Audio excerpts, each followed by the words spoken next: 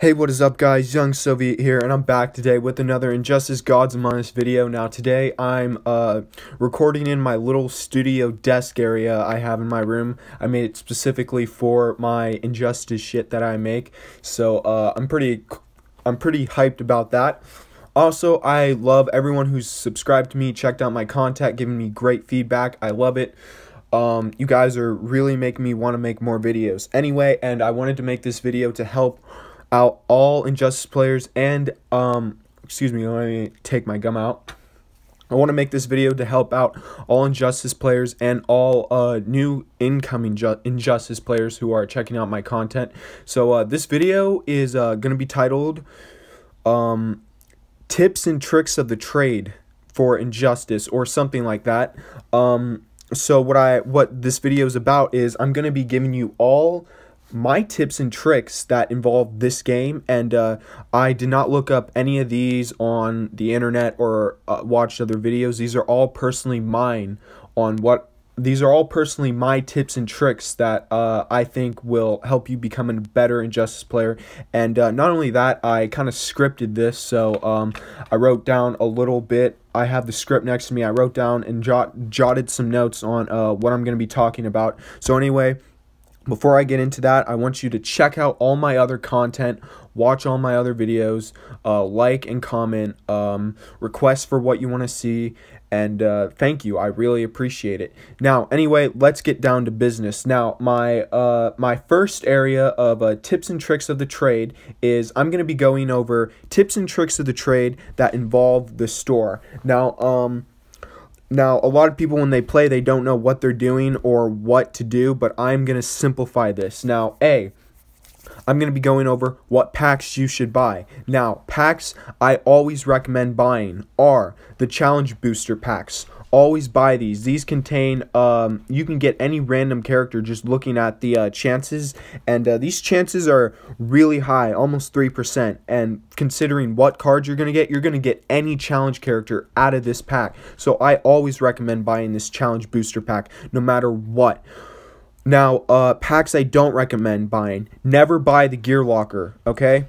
Never buy it. Just never buy it. It is a waste of money, and the chances of you getting Ra's al Ghul's dagger is a 1%, and you are almost. It doesn't stack. Injustice, they don't do the what's the goddamn thing I'm thinking of? I don't know. I don't know what it's thinking about, but it doesn't use the stack method on where say in like a lottery you do something like 70 times and you haven't won anything, and once it knows you're about to quit, it gives you it. It does not do that. It is literally random. I swear to you. So do not buy the Gear Locker. Also, do not buy the gold pack. I honestly do not recommend buying the gold pack unless you're starting out trying to get those gold characters. I never recommend you buying this pack, okay? Because you want to get actual good challenge characters. Do not buy the gold booster pack. Kind of waste of money unless you're starting out, of course. Then of course get it maybe a couple times. Don't always buy it. Always go for the challenge booster pack. That is literally the best deal you can ever get. Also, don't ever directly promote characters. It is a waste of money. See, if you go into promote collection and you go characters, well, everything's fully promoted, so on this account, but if you go into promote, you'll be spending like over 400,000 credits just to promote someone. So I don't ever recommend buying that. Also, I don't ever recommend buying don't ever recommend buying their daily deals, as in like this $20 US for contains Batman, Ninja, Lord Joker, Pistol, Gear 3 support cards, and 100,000 power credits. A total fucking ripoff. Don't buy that. Also, don't buy any of the packs that cost money. They will always rip you off, including some of the new packs that used to cost credits, like the Arkham Knight pack and like the Red Sun pack. Those cost money. Don't buy them unless you really want Arkham Knight Batman. Now that we've gone through the also silver packs, bronze packs, it's really up to you. They're really cheap. I honestly, if you want to level up your bronze and silver characters, and don't want to focus on your gold characters, I recommend always getting these, okay? These are these are just like these are just reasonably priced. The gear locker is not. You are going to get a whole ton of crappy gear. So I don't ever recommend buying the gear locker.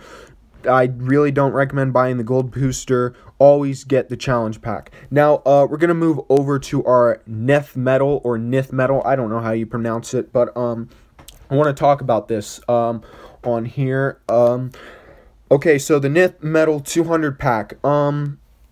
I wouldn't recommend buying it if you're trying to get a metal character, okay? If you're trying to get a metal character, I don't recommend buying it. If you're trying to get like a cool challenge character, for example, you can get Blackest Night Doomsday in this pack.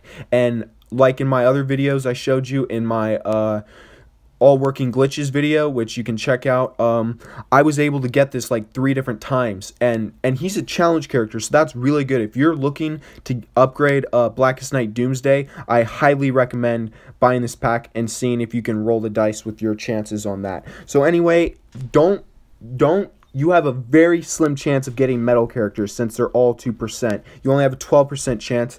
I don't really recommend buying this, but I do recommend buying this if you are like in need of looking for, like I said, Blackest Night Doomsday. You can get Red Sun, Green Lantern, and a couple other cool cards.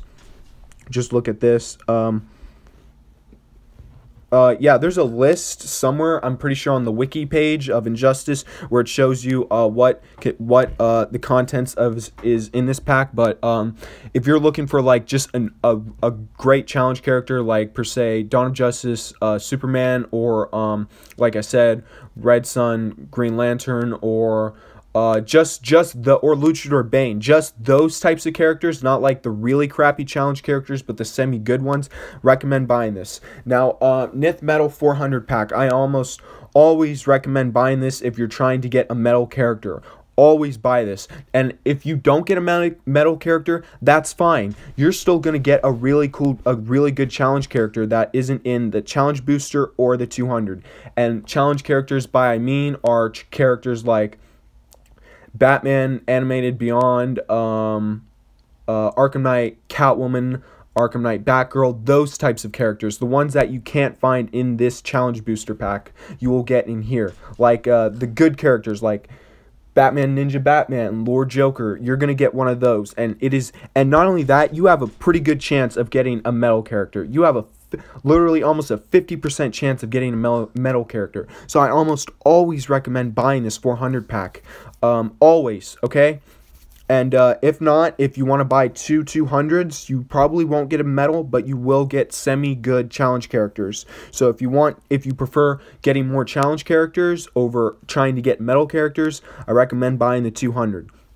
But if you want a good challenge character, get the 400. It is a great, not really a great deal, but it's better. Now the 800 pack, never buy this pack. Honestly, don't buy this pack unless you strongly want a metal character. Like if you just really want a good chance of getting a metal character, get this. Or if you just want a random challenge character and a random online challenge character, get this pack. So like for example, not only that, you'll get a whole bunch of, you'll get augments and maybe some epic set gear pieces, but that's rare, honestly. You'll get some crappy gear, and you'll get some okay augments, but I don't really care about augments right now. I'm kind of going over what cards people want, because they're not really going for the augments, they're going for the cards. So anyway, you'll either get one random online season reward, which is card, which is like, Flashpoint Deathstroke, Flashpoint Aquaman, Blackest Night Superman. It's too bad the Blackest Night Flash isn't in this pack, or this would be really good, because it would be awesome. Anyway, you have a 60% chance of getting a metal character, and I'm pretty sure you have a 30% chance of getting 2 of the exact same metal character.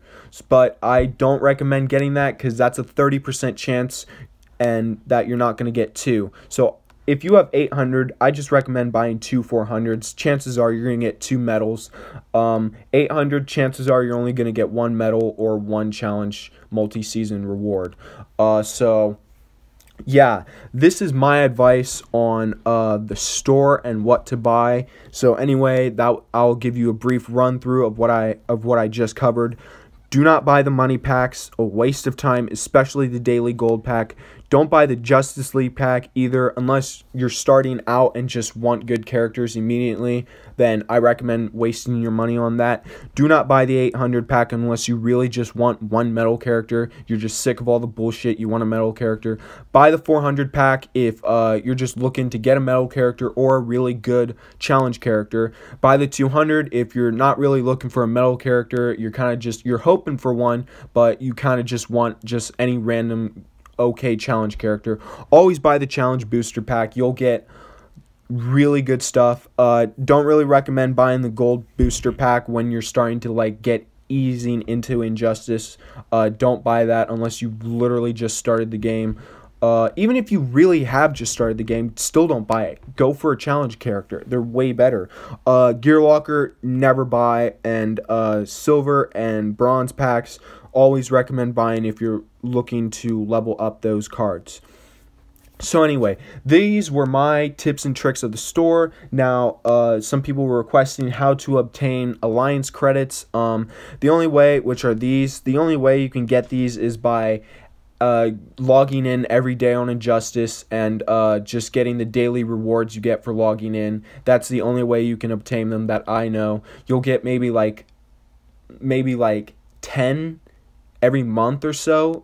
That's not bad. Or no, 10 maybe every 2 weeks, I'm pretty sure. I haven't really checked the challenges or the daily rewards. So anyway, that's how you get Alliance credits. How you obtain Nith Metal. You can either buy, obviously, you can either buy it in the store or you can obtain it in Survivor. Using the Survivor glitch will may be able to get you in infinite Nith Metal. Just check out my all working current glitches video, that's in it. And that's about it for Nith Metal. Also, you can also obtain it in multi-season rewards by ranking in place of what you want. Or what am I saying? By ranking in the top 5%, basically. So anyway, that's how you obtain Nith Metal. And standard credits you just obtain doing battles. Any battle, it varies through battle difficulty, and you can also obtain it in multi-season rewards, and you can obtain it randomly. Also, that's about it for the store. Now I want to get into tips and tricks on the cards themselves.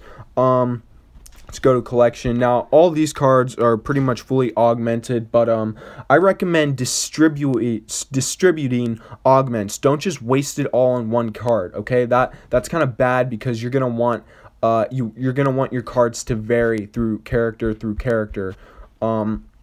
That's just what I feel like.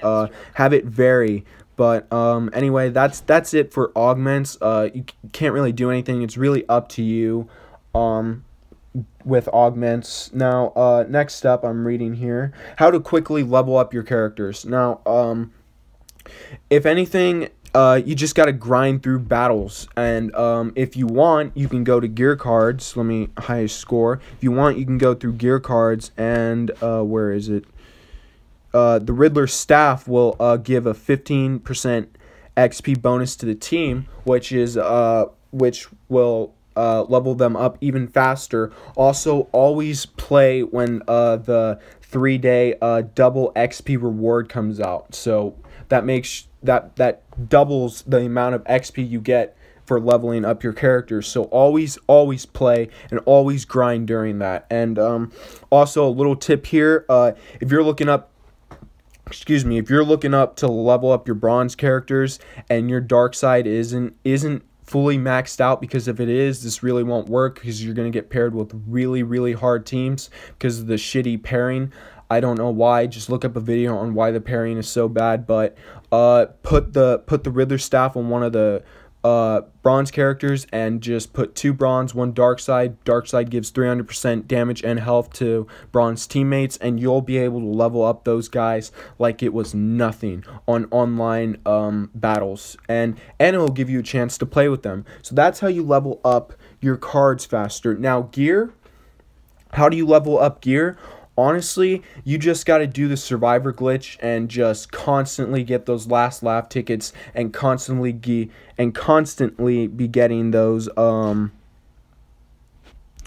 shards, or whatever they're called. Constantly be getting those shards by shattering gear. Like for instance, I'll shatter. See, we have 17 of these. Just always shatter. I recommend shattering anything 3-star or under. I really don't play with 3-star gears. Unless you're starting out, maybe you can level up your 4-star gears to get a start, and then start playing on multi-season rewards to get these good gears and fully max them out like I have already. So just destroy any gears you don't need, okay? Like any of them, it doesn't matter. Just shatter them. And just quickly level up and just grind. How I grind with cards is I just constantly play Injustice online, to where it's like I have 300,000 credits. I'm like, how did I get that many in like a span of 2 hours? So that's how you quickly can grind credits. I don't see any other easy way to get them. That's the only way you can, unless you want to buy, of course, which nobody wants. Now I'm going to go into tips and tricks that involve online battle. Okay? Now, tips and tricks let's just go here. What I like to do is I like to always have a team that's distributed. Like, I want one character to have offensive gear, and I want one character to have offensive gear, and then I want to have a character with kind of a passive offensive, and then I want one character that's kind of a tank. So that's how I always set up my cards. That's how I set up my gear cards. So I'm not going to review the gear cards because that'll take way too long, but briefly look over them on maybe the wiki page or some other YouTube video to just see what their passives are, and see if they work for the card that you want to play with. That's basically how you're going to be able to distribute. Anyway, also, let's just do a quick one battle. I'm not going to play. Always a good tip to scout out your opponents and their gear. So, and think ahead of time on what you're going to be doing. Like, for say, you see that Harley Quinn has a 4th world set, you think, okay, and this really works when, say, you don't have maxed out characters and you're on that 7th hard battle and you're like, oh man, think about in your head before you play how you're going to approach it and what you're going to do. That's what I do, and that's how I always keep grinding. And we look at Raven, and take account of what gear cards they have and how you're going to counter it. I can't really give advice on that right now because that'll take too long, but just think ahead. Always think ahead before you play how you're going to approach the situation. This is a given to life too. How are you going to approach the problem? If there's a problem in life, how are you going to approach it? You take a step back and you think and you strategize. So that's what I would recommend for being a good multiplayer person. And basically, yeah, that's how do you grind? I just constantly play, find opponents, and I just constantly play. See, I got 2 hours. I attacked 2 hours ago. That was my last battle. Yeah, and it looks like I got attacked like 10 minutes ago by the same person. Man, this guy really must have a grudge. Also, on gear cards, what I like to do is when I see a gear card challenge is I like to go on leaderboards, and here's what I like to do.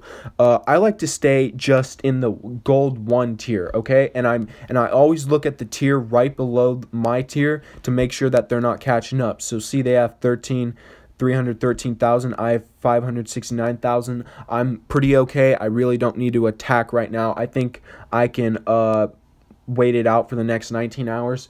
And with there's a challenge card coming out, this is how I level up my card so quickly. Is I always I always stay in the star tier. Now the star tier varies.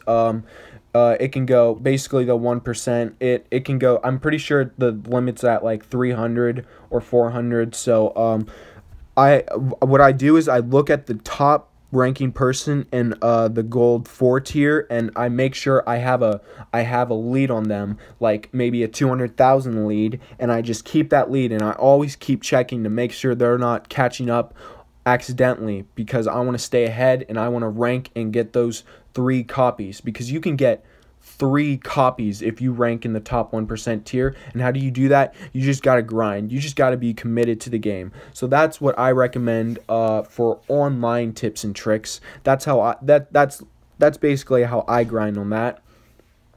And now I'm pretty sure there are let's see here. Let me look at my notes here. So Survivor, I recommend Phantom Zone. How I recommend doing this is I literally I always go elite, but sometimes no. If you have some pretty good cards, like you're actually a good player, I almost always recommend getting elite. So that way you can upgrade your metal characters. Trust me, metal characters take way too long to upgrade, and they're almost a complete waste of time, because they will take so long for you to fully promote and upgrade. So, but if you want to upgrade them, and in order to upgrade their super moves or special attacks, you have to get Valium Alloy to upgrade that. And doing always the elites aren't even hard. See, confirm. See, they're not even hard. Perform 195 specials, apply 80 total stun, win 20 matches, steal 393% 1,000 health. They're not that hard, honestly. And you just got to grind at it. You just got to look and then set up a team that will accomplish what challenge you want. And see, you can get a free reroll. I recommend maybe re-rolling once, because it costs 5 Nith metal, and you're going to waste a lot if you keep re-rolling. So ones that I recommend re-rolling are probably like this. Apply 80 total stun effects. That'll take way too long. Now, 80 super moves, yeah, re-roll that. And apply 120 total dot effects. That's doable. I recommend that. That's doable. That's my Phantom Zone tips and tricks here. That's really what you got to do in the Phantom Zone. Most of this game is just grinding. You just got to grind. And anyway, Survivor, that's not really a challenge because of the Survivor. Because of the Survivor glitch, you can play it many times as you want. Go check it out in my all working glitches if you don't know what that is. But that's just my tips and tricks on the Survivor. There really isn't, if you can play unlimited, it really doesn't matter there's really no strategy for that. And breakthrough, there really isn't no strategy for the breakthrough. Any silver characters I haven't unlocked, promotion X, you just got to put in a team and you're basically gonna win. But it does cost 10 energy, so that's a little bit of a ripoff in my opinion. So you wanna make sure you're fully committed to promoting one person past Elite 7 to do this, because that'll cost a lot of energy. And for some people, they want to play the same characters over and over again in online battles. So beware of that. Keep your energy bars conserved. There might be some glitches on how to get a free energy refill. I don't know about those though. And anyway, I'm pretty sure this is where I'm going to end the video off now.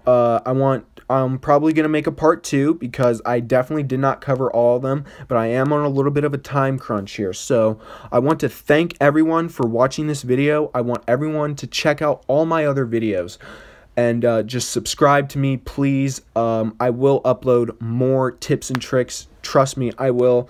Also, if anyone can give me an Injustice 2 account, Mortal Kombat account, or Marvel Contest of Champions account that's hacked or semi-hacked, I will give you a free Injustice 1 hacked account, unbanned. Also, look forward to a video coming out on a free hacked account giveaway. Stay tuned to that. Please comment on what you want. I believe I say this a lot of times, but the more I say it, the more it'll get into your head. So please request, tell me what I can do better. I will be making intros for those who've actually stayed this long to the end of the video. I will be making intros, and I will be editing my videos better once I get familiar with YouTube Studio and the edit features. So anyway, thank you for watching. I appreciate all my subscribers and all my fans. This video, I wasn't going to make this video, but I honestly want to help you guys out.